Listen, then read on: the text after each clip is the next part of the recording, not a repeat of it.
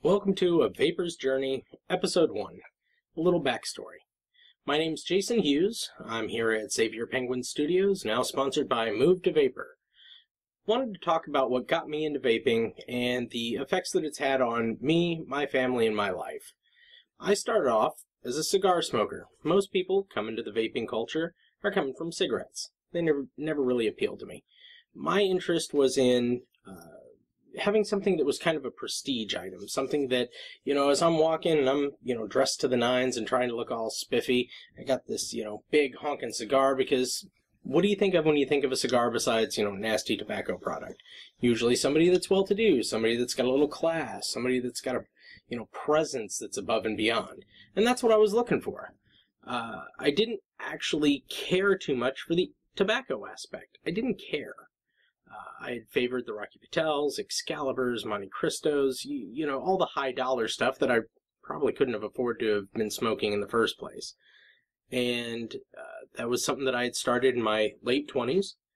Right about the time I was 30, 31, I started working for a company here in St. Louis and ran across a guy who had this little goofball electronic cigarette. And I'm looking at this thing and I'm going, why? And he goes, oh, well, I'm just trying to kick the habit. I'm still getting my nicotine. I'm enjoying the, flavor of it. It's a good way to go. It's a nice alternative. And he showed me this device that he had picked up from, guess where? Move to Vaper. So I had asked him, okay, well, tell me about this thing. What is it? He goes, well, this little piece here, this is a battery. This is a cartomizer. Yes, this was back in the day before there was, a huge array of tanks and accessories and batteries of different this, that, and the other. This was a very cigarette analog device. And it kind of stuck with me. As time progressed, I hadn't quite jumped and made the switch. I was just like, that's kind of a cool thing to keep in mind. And me and the missus started talking about wanting to have kids. I mean, we were getting up in age, and if we were going to do it, we needed to get on the stick and do it. And I said, yes, I'm interested. Let's do this, baby, right? Big, thrill of the whole really growing up and being responsible for somebody else. And the missus looks at me, she goes, yeah, but you're done with cigars. I go, what? She goes, you're not going to smoke those around the kid. We're not going to be getting in a car that smells like cigars. I already hate the things anyway. Why do you think I make you smoke outside? And I went, how the heck am I going to attain my personal goals of having something kind of cool to smoke on? Something that, isn't every day, that everybody doesn't have it. How am I going to maintain that air? Where am I going to get that occasional little nicotine fix that I want? Popped in my head. I'm going to go and visit the guys that Move to Vaper. But before I did, I went online, did some reading, found out that, yes, you can get your nicotine, you're not burning vegetable matter, there's really no more significant harm, at least per the websites that I was reading, that there was no more significant harm than caffeine. Okay. Caffeine has a similar effect as nicotine, being as that it raises your heart rate just a touch, increases your blood pressure. I was like, okay, I could do this. So what ended up happening is after I researched Blue and some of the other, companies that were really just coming into their own, I decided, yeah, that it's happening. I want to get this thing in my hand. I want to touch it. I don't want to order online and then get something that I'm going to be real unhappy with. I go down to Move to Vaper. I meet a man by the name of Harry Kohler. And Harry, he's not just my boss, he's a client. Harry has his own story to tell, and hopefully I can get him on camera and get him to tell us all about it.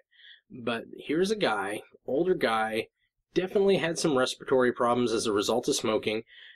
This cat is going to know whether or not this is going to impact me.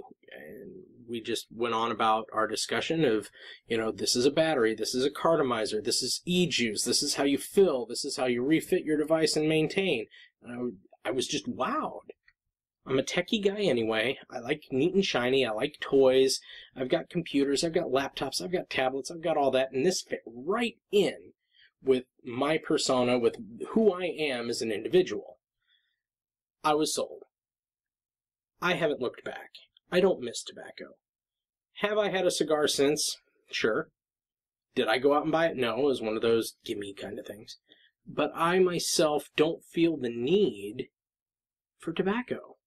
I've got everything that I wanted, with the tobacco, I've got my nicotine, I've got my hand-to-mouth, little thing going on, I've got, neat and shiny device, I've got a conversation starter, I'm out and about, people see this thing, they're like, hey, is that one of those electronic cigarettes? Yeah, absolutely it is. Here, let me tell you all about it.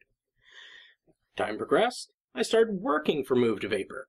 An opportunity came up as Harry was expanding his store, expanding his customer base, and all that, and he goes, hey, Jason, you're in here quite a bit. You seem to be a pretty knowledgeable guy. I'd really like you working with my guys on the help desk. Yes. Mission complete. I've come full circle. I'm completely away from tobacco, and I'm helping other people get off tobacco. I don't take retail jobs. I'm a tech. That's what I do. I had the opportunity to do more than just sling hardware out of, a little brick and mortar or a kiosk or what have you. Here's your equipment. Have a nice day.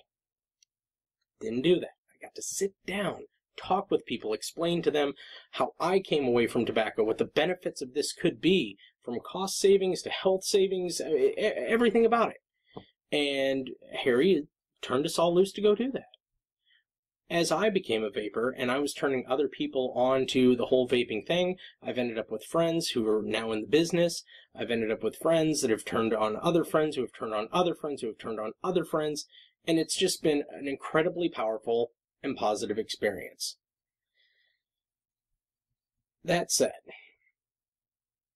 now's where it gets a little more personal than personal. And, in retrospect, I don't know how much of this story I should be telling. But we had a very close call in the family. My stepfather, who's basically taken care of me since the age of 9 or 10, I think I was 10 finally when I was reunited with my mother, he had a conference with his doctor. And his doctor told him, listen, you need to stop smoking. I'm not even playing with you. I don't do scare tactics. It's not who I am. It's not how I run my practice.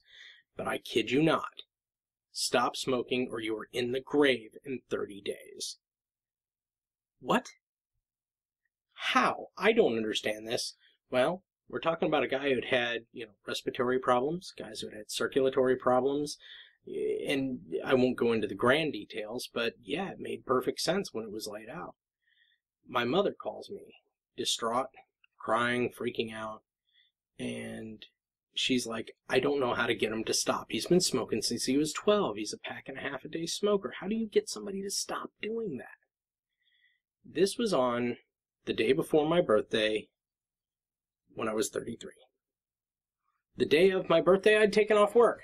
Got in the car, steamed up to my folks, got them all in the car under the guise of, hey, let's go out to my birthday dinner. And I brought him to Move to Vaper. My stepdad, I am happy to say, sat down, didn't talk to me because he wasn't going to listen to me. I mean, that's just how family is. You can have the best intentions in the world. Sometimes it takes somebody from the outside to really drive the point home. Harry sat down with my stepdad, told him all about vaping, told him all about the equipment, put one in his hand while they're having this conversation. And kind of somewhere in the middle of his little, new guy speech, he goes, so tell me, do you want to go out and have a cigarette right now? The old man kind of blinks for a minute and goes, no, I don't. So what ends up happening is he makes the switch, he changes brands, as Harry likes to say, and hasn't looked back. Maybe he's had a smoke or two, I don't know. But through all the juice that we've gotten together, through all the equipment that we've traded, I'm pretty secure in the fact that my stepdad is going to be around with us for a very long time. I owe that to vaping. Now, big disclaimer. Because of the way the FDA views vaping, I can only tell you about our experience. I can't say with any definitive, this is proof positive that vaping is good for you. God's honest truth, as far as the FDA is concerned, there's not enough testing. Maybe there's not. I mean, who would have told the ancient whoever's that were lining their aqueducts with lead that lead would kill them eventually? Well, there you go. I mean, there are still some things we don't know about this. But given you're done in 30 days versus here I am about to be 36 years old and I still got my stepdad with me. I mean, the result is pretty obvious. So that's kind of step one. That's where I am. Ever since I've been a vapor who enjoys what he does. I enjoy playing with flavors. I like talking to people about this.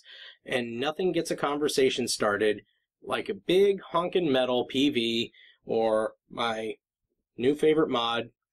And, you know, people, hey, what is that?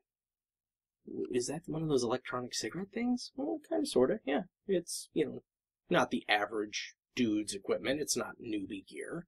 But yeah, I mean, I still use my newbie gear. You know what? Hey, I actually happen to have something here. Let me hand that off to you. And that's just been the absolute coolest experience of my life, helping somebody with a product that is going to change their life. And my ardent desire, my wish, my hope for all these stores that are out there is that they're coming from a good place, that they're seeing their business not just as a way to make money, to put bread on their table, but as a way to help people. Harry said something to me once that really struck home. And he told me, take care of people. Put them first. Money will take care of itself. And I really feel that if every store operated from that concept, that we'd all be in a much better place. People need to get off tobacco. People need to live a healthier life. Here's the alternative. And that's been my entire experience thus far. I've met some great folks. I've played with some great gear. And here I am talking to you about it. And hopefully this isn't the last time we have this conversation. Maybe not so in-depth and personal, maybe a little more light and fun. I know I've really brought the tone down, but hopefully in the next few videos, we can have a little more fun, talk a little bit more about vaping and gear, and we can take the next step of the journey together. This is Jason on A Vapor's Journey. Thanks.